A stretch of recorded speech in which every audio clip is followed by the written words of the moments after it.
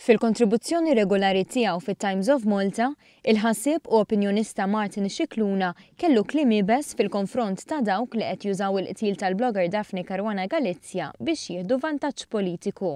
Kiteb bla tlaqliq li n-nies li qed jinżlu fit-toroq bl-għajta favur il-verità u l-ġustizzja huma persuni li għandhom il-ħin u l-mezzi biex b'kull sforz itebbaw isem pajjiżna, rispettivament mill-ħsara li ssir fuq skala internazzjonali. Bid-diskors meqjus tipiku tiegħu, Scicluna nota li dawn in-nies implikaw li l-qtil ta' Daphne Caruana Galizia seħħ għaliex f'Malta m'hawnx demokrazija jew għax spiċċat is-saltna tad-dritt, però qal li dan mhux xejn għajr opportuniżmu politiku.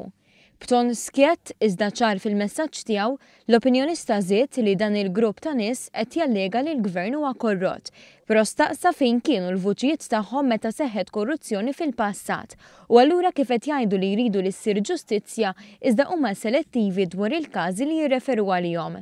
Hawnhekk irrefera għal każ brabta mal-kontijiet sigriti fil-Bank HSBC f'Ġeniva fl-Iżvizzera u fakkar kif fost l-aktar ismijiet prominenti li semmew kien hemm nies assoċjati mal-Partit Nazzjonalista, fosthom l-ex-chairman tal-Malta Tancred Tabone u negozjant Antni Kassar.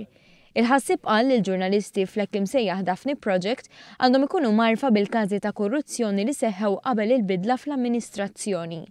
Tem jgħid li dawn l-attivisti iddajfu s-solidarjetà f'pajjiżna u qal li għalkemm għandhom il-fama ta' nies li jiġġieldu għall-ġustizzja, fil-verità mhuma xejn għajr ipokriti li qed jinjuraw il-korruzzjoni li kien hawn f'pajjiżna fis-snin ta' qabel l-2013.